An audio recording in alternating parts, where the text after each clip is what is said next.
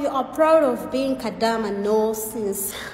Sweetheart, I'm sorry, but I'm gonna reverse the word no sense back to you. I'm not trying to be rude or to abuse you, but whenever you're ashamed of your past, that means that you're shortening the chances to brighten your future.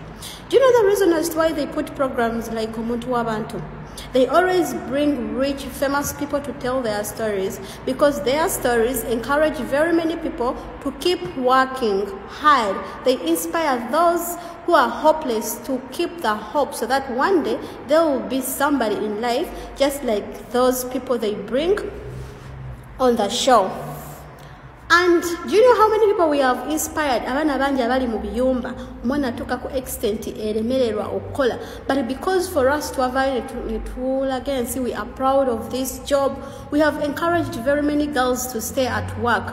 Somebody looks at me, somebody looks at Phoebe, somebody looks at Asha Kama Bamusibako, somebody looks at Brisha Cash. Her story was so sad. But omwana agumana gamba olaba those girls baguma ne bakola. Why me? This is not my home. One day I will also go back home. So we've inspired very many, we've encouraged very many to stay at work. And another thing, you to know me, it's because I was once a kadama and I was so proud of it. You didn't know me before going to Chiyumba.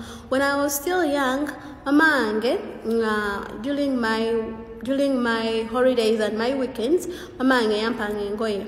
Nensitwala mu butalo obwenjawulo netikanga omugugu nengenda mu tax park nengenda mu butalo obwenjawulo nentunda engoye, and nobody used even to recognize me. But ever since I decided to go mu kiyumba nenkola, when I come away waka, I reached the extent of even not paying boda guys. Nga nfuna wa boda because I didn't have money, no.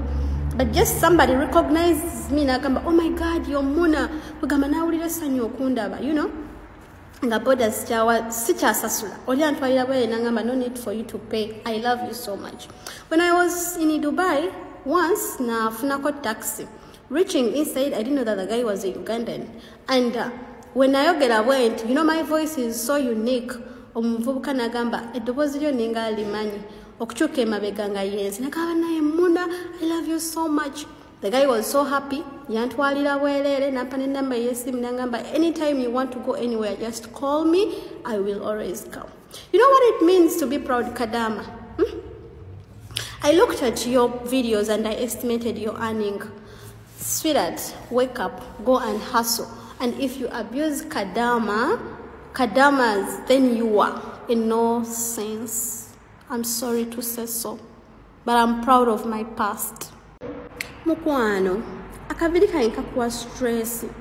Wandiganza no booking ekitande mulago kubanga ogenda kufuna pressure nga bwezirinnya bwezambuka kubanga nze siri ready zisumulula olw'ensonga bukyanga nsiba enviiri dreads enviiri zenakasooka okusiba ezitawa stress, tezizitowa ku mutwe, obeera nga alina buno obuviiri obutongo obutaddemu tinti, tezizitowa, tezisiiwa. Kwegamba ziwe emirembe tomanyi. Sisobola kayira zisumulula. Nze sisobola sumulula dreads zino.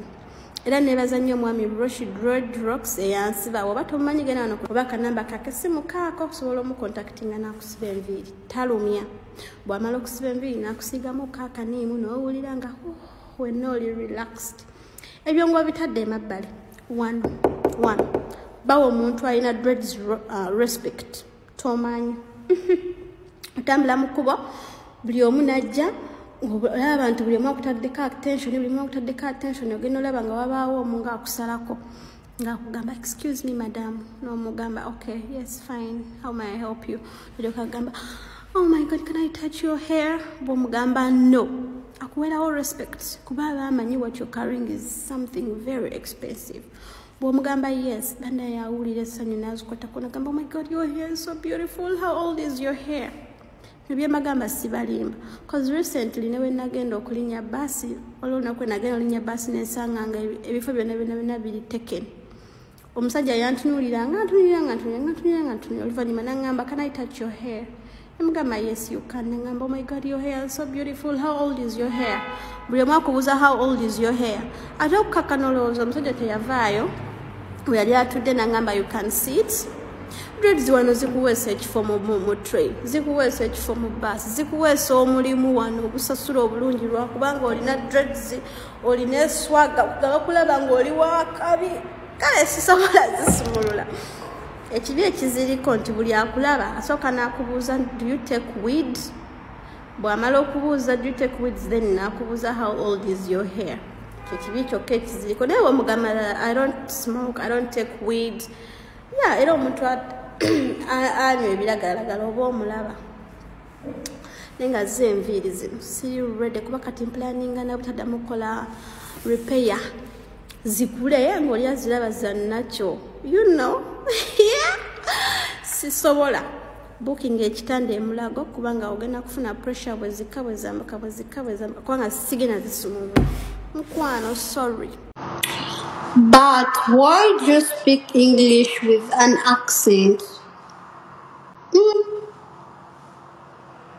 Which kind of question is this? Like, how do you want me to speak? Ah,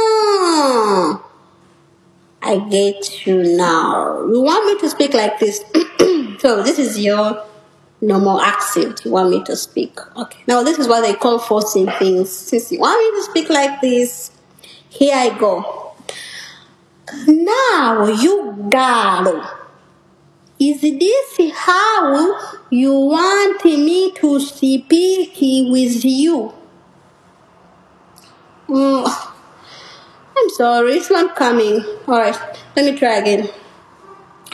How are you, my dear? What is your name?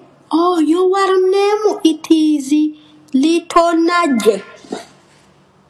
So, Little Nudge, are you happy now because I am speaking like this? You know, this is how you want me to speak. Oh my God, TikTok guys, you're really driving me crazy. You want me to force the accent I don't have. Now you've got the difference. The accent you want me to speak and the real accent that I speak. Ah, TikTok people.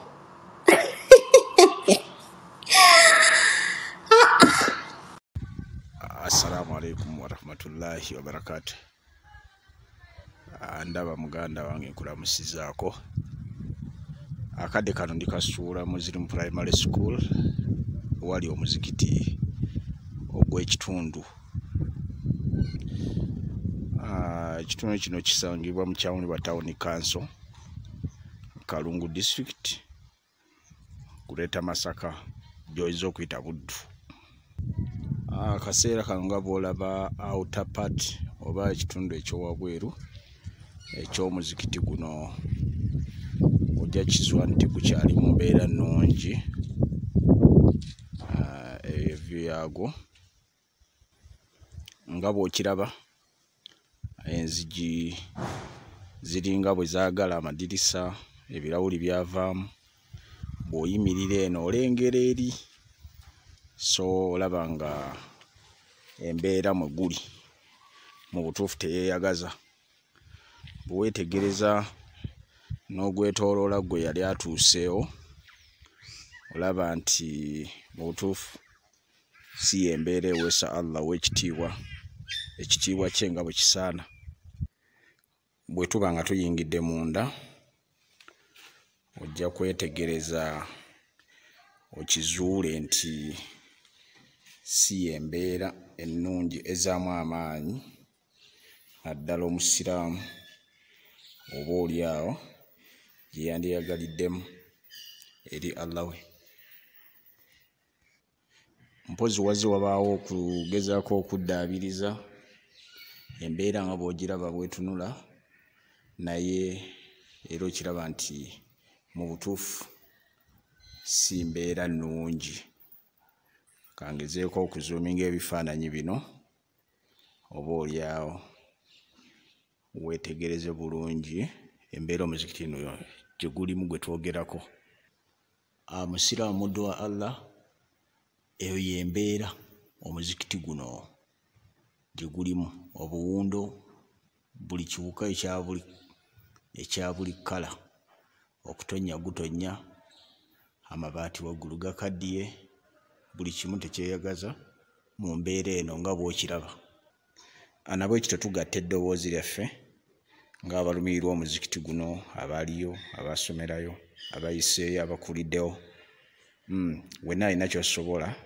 Tuli mu campaign ya kuddaabiriza muzikiti guno osobola okubaako engeri. Nyongera kujjukiza banaffe abaludde Dawuda events gwe wenna alina omukolo olina mukolo kigwa kwanjula birthday kumanyagana kwalula balongo olina kufirwa ng'oyagala omukolo gwo gubeere ng'embaga mukwano beera nga wekwata Dawuda Loden events ojja kuba nga ate munnange tewejjusa akukolera decoration yonna gy'oba weetaaze mu colors ez'enjawulo akwambaliza abagole asobola akukwatira vidiyo akukubira ekifaananyi ekirungi mukwano wekwate Dawuda Loden events omufunirako enamba y'essimu eri ku screen yo ate munange ojja kuba tewejjusa alina decorations ez'omulembe nga woolaba ebimuli we biyitingana genda ku Facebook osobola okuba nga ate oyongera okumufollowinga oyongere okuzuula ebipya kuba omwana yayitiridde yazze kulema tobeera okunoonya mutimbi tobeera okunoonya mukwasi wa kifaananyi ekirungi wekwate munnange Loden Dawuda events ante tojja kubeera nga wejjusa mukwano gwange.